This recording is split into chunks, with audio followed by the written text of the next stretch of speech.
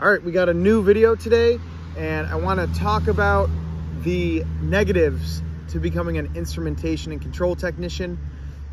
My channel is all about instrumentation, going to school, getting qualified, and getting the job. And today I want to talk about some negatives.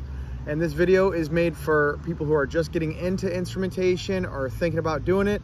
I just want to make sure you guys are aware of the risks and the potential problems with this career, and I just want to be as upfront as I can. Personally, I really like instrumentation and controls. I find controls pretty exciting. It's a pretty fun job. I really enjoy troubleshooting equipment, learning about new machines and new technologies, and overall, personally, for me and my personality, I really love it. But here we go with the negatives. The first negative I got for you today is sometimes it's hard to get the first job. A lot of companies need instrumentation people. They need people who know a little bit about technology that can work on automated equipment. A lot of times this equipment comes from a contractor or from an outside company. They install it, they do a little training, and they leave the equipment in, the factory at this company. And if they don't have people who are qualified to fix the machine, they got to call the contractor and have them come out and fix it.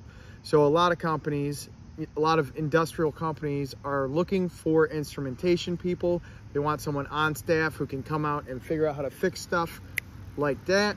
The problem is if you don't really know what you're doing, you can't really fix the machine. It takes a while to get good at your craft, to learn the tricks, and become competent. So when you go to school and you try to get that first job, you might find it a little bit challenging. I've had one guy I talked to who had his associate's degree, had trouble landing that first full-time job, and he's the only person that really reached out to me with the associate's degree, but I know it did take him a few months after school to find a job in his area. So it is possible that it'll be challenging to get the first job.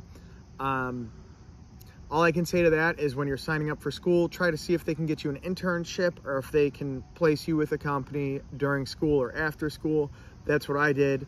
I started an internship in my second semester, and I got a full-time instrumentation and electrical job before I graduated.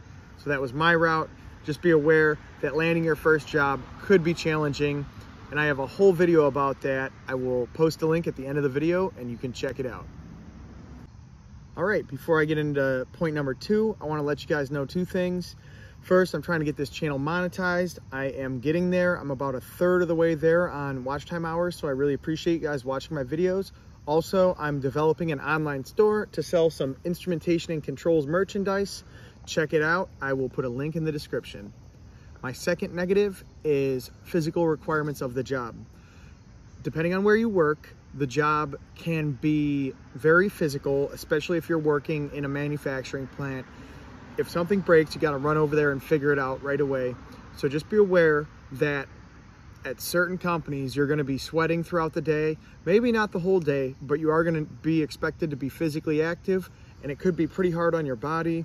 There's sometimes you have to do scale calibrations, which requires lifting weights, even going into control panels and installing wires.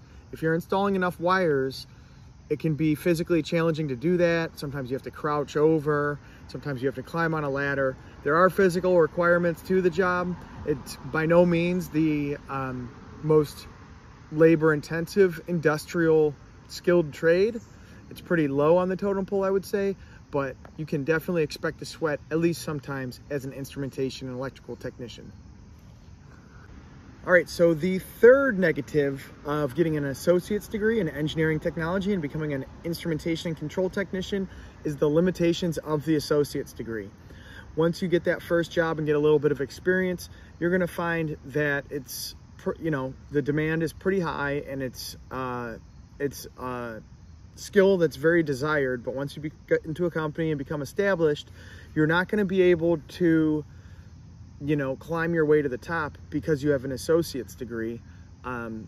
You're pretty much just going to plateau at the technician level, or it's possible that you'll branch off, that you'll upgrade to the engineering level. But again, with the associate's degree, that's going to limit the possibilities and extent of your career. And a lot of people at some point go back and get that bachelor's degree so they can climb a little higher in their career, you know, get to that engineer level and then becoming an engineering manager. You're not going to get to that manager of engineering level with the associate's degree. So just keep that in mind when you're signing up for your classes.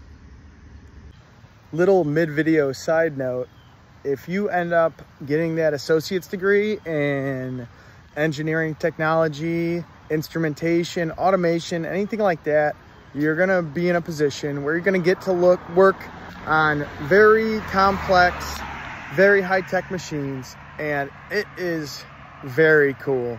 It's just a wonderful experience going to school and getting into the field. You'll be able to work on complex machines and you'll be able to support your family, and it's a beautiful thing. Thanks for tuning in, guys. All right, so my fourth and final negative for being an instrumentation and control electrician is that it can be a grimy job. It's an industrial job. It is not an office job. And if you're doing that, it can be challenging. It can be loud. It can be dirty. It is not an office job. You know, you're going to be out in the elements working under pressure. So just keep that in the back of your mind. If you're getting into instrumentation and controls and you want to get into industrial maintenance, it is a industrial, somewhat grimy job, and you're going to get all the stuff that comes with that. So just keep that in mind. That's it. That's all the negatives I can think of. I personally think that instrumentation and controls and industrial maintenance is a very fun and rewarding career. I love doing industrial maintenance. So I have a bunch of other videos on this topic. Check out my channel, check them out. Thank you so much for watching the video. If you're still watching at this point, I really appreciate you, and I will catch you next time. Thanks.